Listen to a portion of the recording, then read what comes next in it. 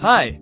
Today I'm going to be showing you how to run the Project Zero, including getting started with wireless LAN station example on the SimpleLink Wi-Fi CC3100 Booster Pack and CC3100 Emulator Booster Pack by using SimpleLink Studio with Microsoft Visual Studio. For this demonstration, we will need the following hardware: a CC3100 emulation board, a CC3100 Booster Pack with an included microUSB cable, an 802.11 BGN wireless access point, and a computer running Microsoft Windows 7 or XP operating system. You will also need to download and install the latest CC3100 SDK and Microsoft Visual Studio 2010, which is preferred, or a later version. Before proceeding to the download link, please go to ti.com and create a login account, or log into your existing ti.com account. Now, go to www.ti.com/tool/CC3100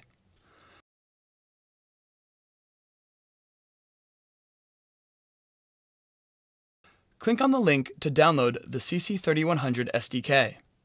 This contains not only the SDK, but SimpleLink Studios as well. You will need to fill out the expert form before being allowed to download the installer.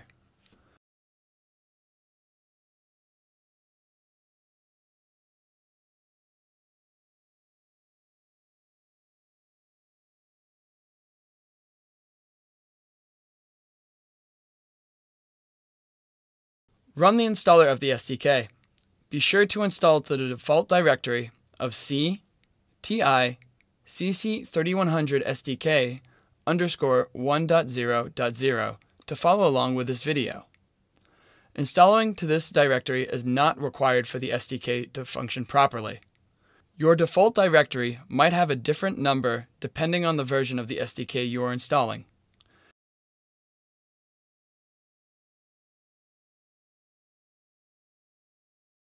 Be sure to also download the CC3100 SDK Service Pack from the same web page as the SDK. If your firmware version is out of date, this demo might not work properly. Once you download the Service Pack, unzip the executable file contained and run it. You will need this file if you update your firmware. Now, go to www.ti.com/tool/Uniflash. Click the Get Software link for Uniflash SimpleLink. Fill out the expert form, download the Uniflash installer, and install Uniflash.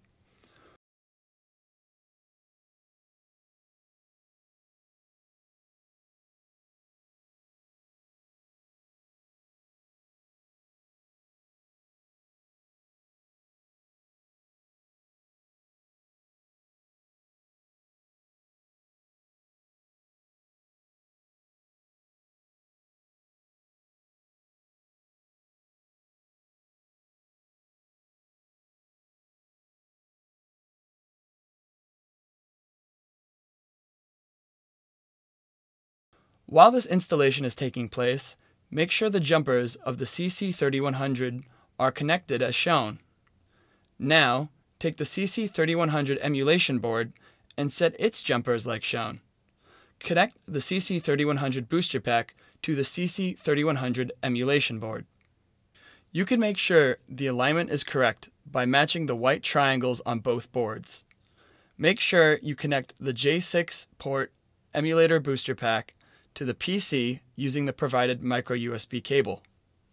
Open the Device Manager by navigating to Windows, Control Panel, Device Manager, and click on the Ports drop-down arrow. You will either see 2 or 4 ports labeled CC3100 BP, such as COM16 through COM19. Your port numbers may not be the same as the ones listed, but this is not an issue. Remember the second highest COM number listed of the 4, or the lower of the 2. Once the installation of Uniflash has completed, open it. Click the New Target Configuration button and use the default settings, which should say SimpleLink Wi-Fi CC3100/CC3200. Click OK to proceed. Where it says COM port, enter the second to highest COM number that we took from the device manager. Click where it says Format, hit OK, and when UniFlash prompts you to please restart the device, press the SW2 button on the CC3100 Booster Pack, which is also labeled RST, to restart the board.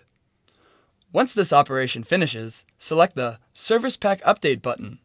Then navigate to the folder where you saved the CC3100 SDK Service Pack Update, which contains the latest firmware. Click the Service Pack binary file, named servicepack_1.0.0, or whatever is the latest version number, .bin, and select Open. During the installation, you will be prompted to restart the board again. When you see this prompt, hit the SW2 button on the CC3100 Booster Pack to restart the board like before. Make sure the installation finishes successfully.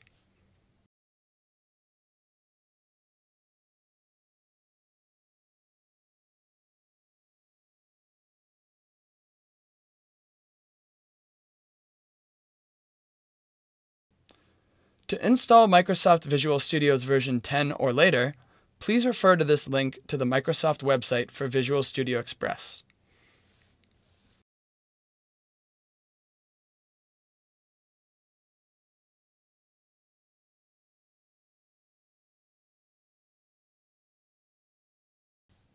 Once you have the required software installed, we can move forward with the wireless LAN station example. We will begin by making sure your boards are configured properly. Let's double check that the jumpers on the CC3100 Booster Pack are in the correct configuration. We will also need to make sure that the jumpers on the emulation board are correct as well. We can now run the Getting Started with Wireless LAN Station example for SimpleLink Studio. Run Microsoft Visual Studio and open the Getting Started with Wireless LAN Station project. It's found here. Open Microsoft Visual Studio Express and select File, Open, Project/Solution.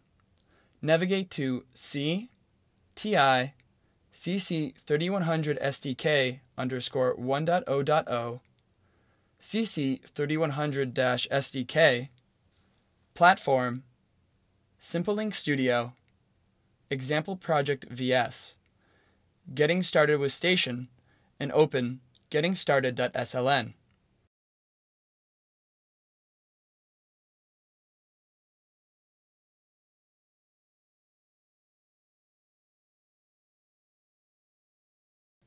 Now we'll build the project by clicking Build on the menu bar, then selecting the Build Solution option. Once successfully built, we will run the program by clicking the Debug menu option, then selecting the Start Debug option, or by simply hitting F5. The program will tell us our driver version and build version, and that we have started in station mode. Now that we are running the demo, we are going to enter the name of our access point that we're using. Type in the SSID.